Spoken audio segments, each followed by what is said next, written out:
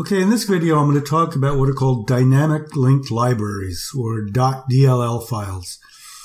Now, if you're unfamiliar with DLLs, they are a very powerful part of your software development.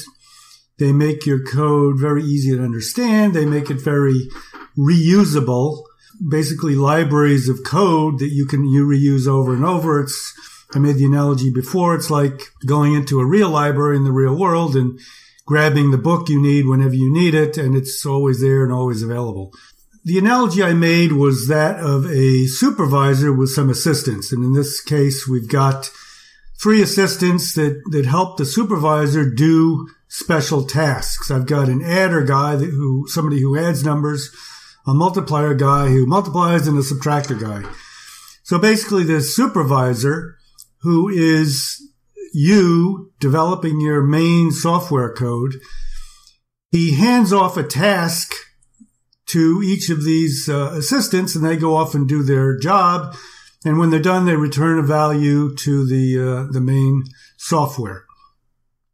And in this case, you can see some C# code I put in here for each of these functions, and adder, multiplier, and subtractor functions.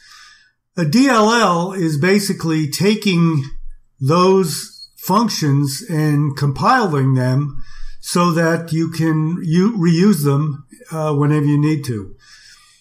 And you can not only use simple functions, but you can expand that to do just about anything you need to do, anything that you do regularly, you repeat it a lot, or things that are really kind of not intuitive and kind of hard to remember. How did I do that? I forget the exact syntax and everything else.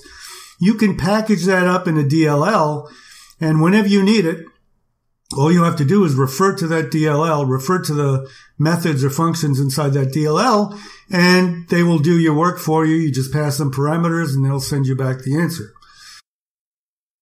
Okay, now what we're going to do is we're going to actually build a dynamic link library.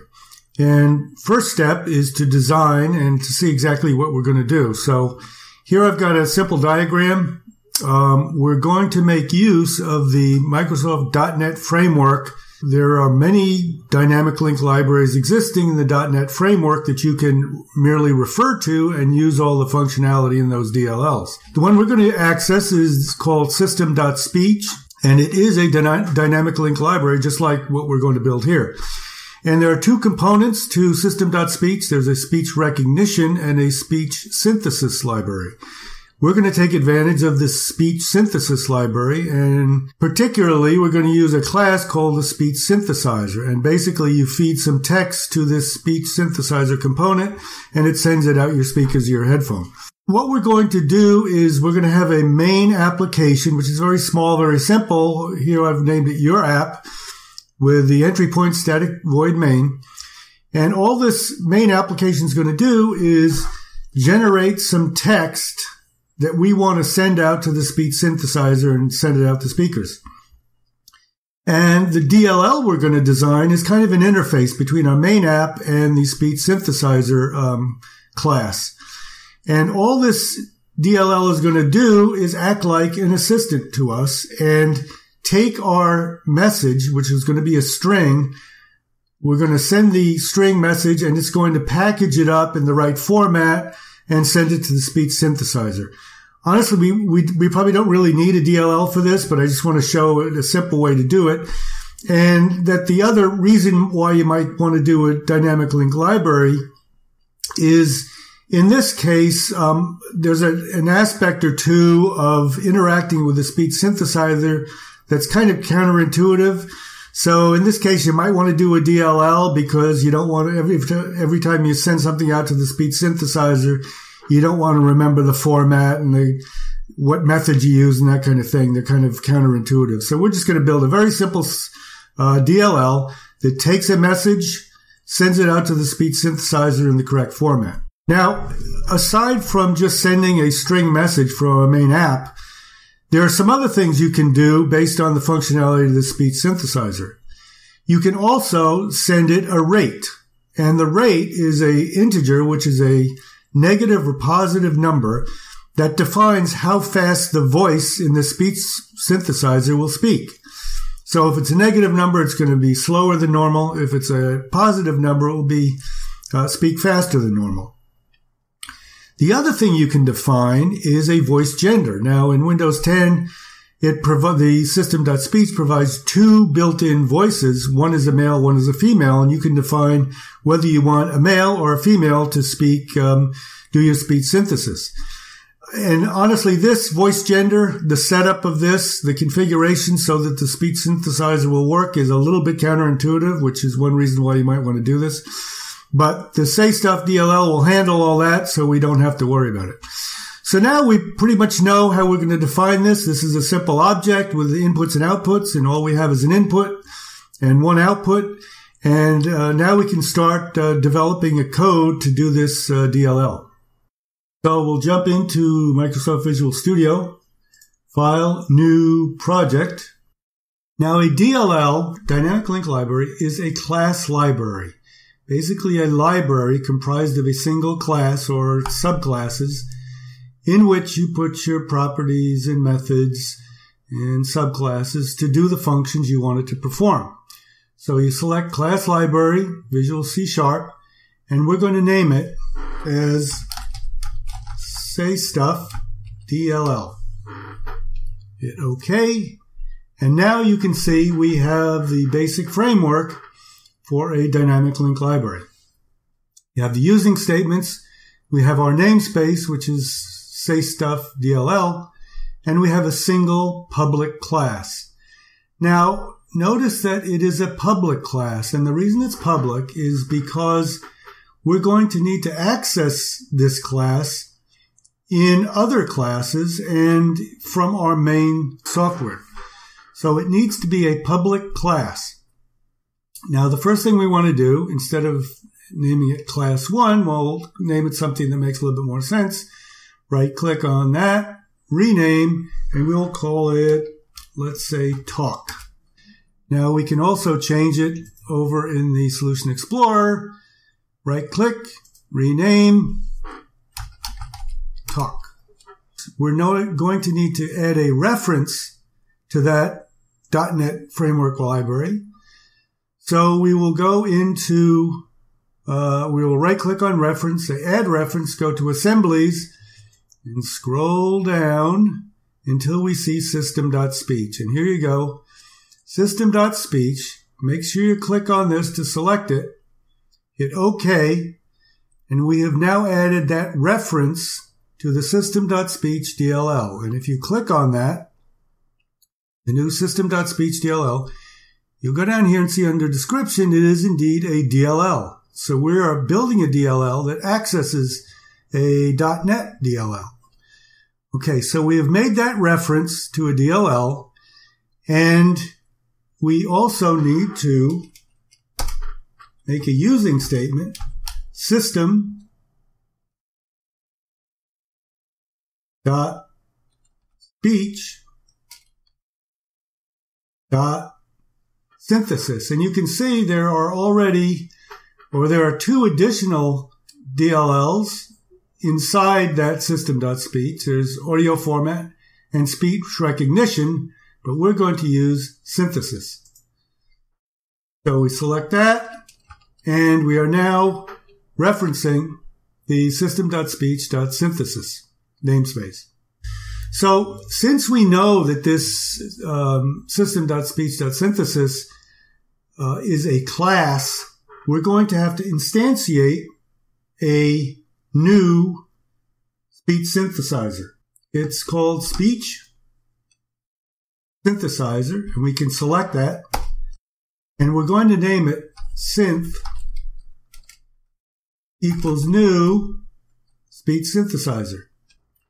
So now we're all set to develop a method that will take our text and send it out to this new speech synthesizer. So we'll say public void, and let's call it, the method, we'll call it say it. Okay. And as input, we said we're going to use a string, and we'll call it message. So we'll pass in our string message. We also said we can pass in a rate. to tell it how fast to say the message. And we said it's an integer, it's a positive or negative number, and we'll call that rate. Okay, so we do our curly brackets. We will say synth.rate.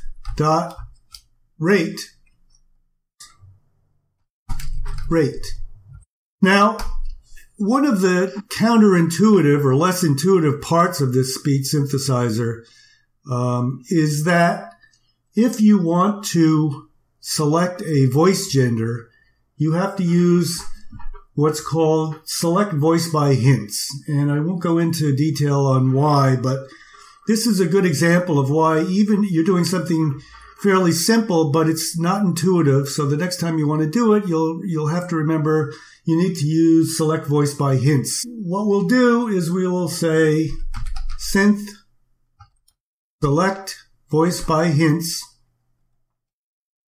and we'll select voice gender. And you can see here, voice gender is a property, and we will set it to female.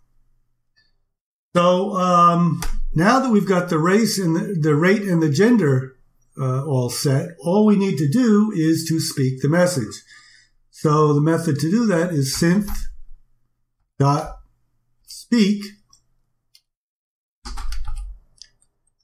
and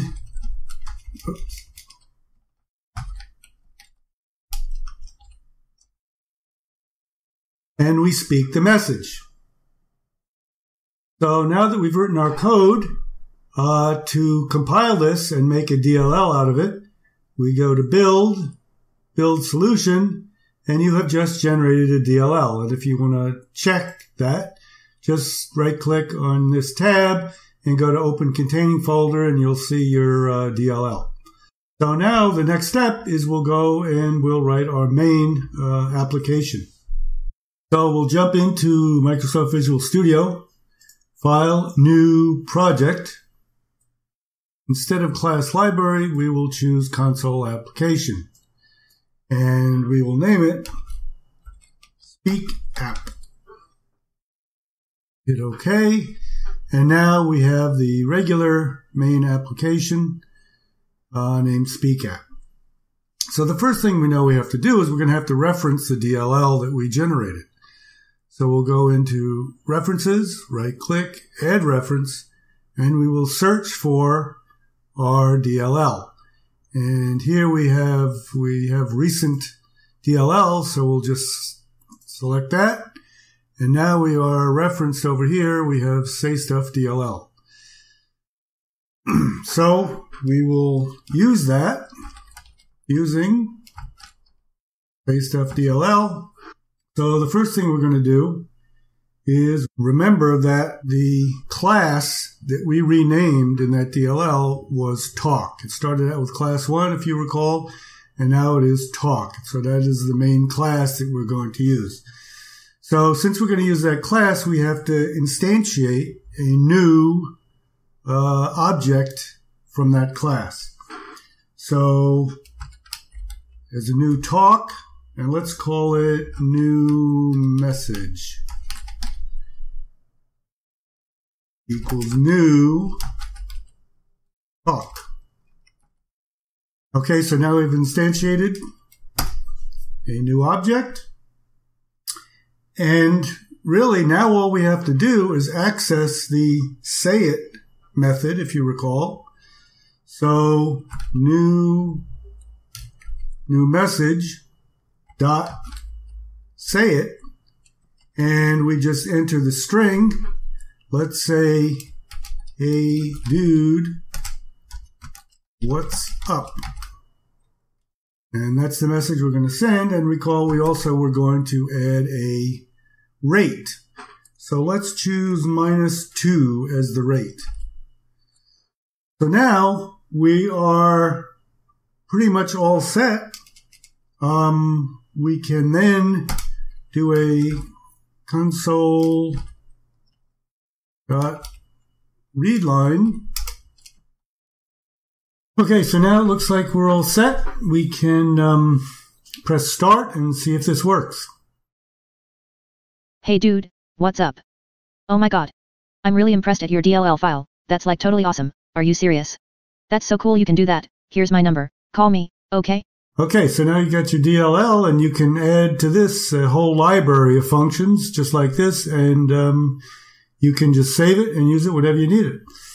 So I hope that helps. Take care. Have a good day.